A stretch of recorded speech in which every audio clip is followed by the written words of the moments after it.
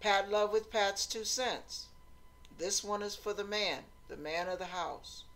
You are going to lose your family, children and all, if you don't stop what you've been doing.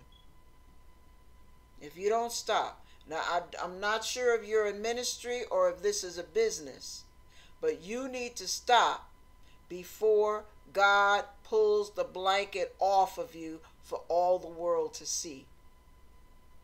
That is your warning. God loves you, but he hates sin. He hates what you're doing. And you have to stop.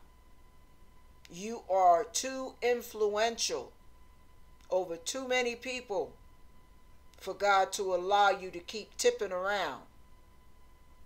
He ain't winking, baby, and he ain't laughing. Be warned. That's your warning.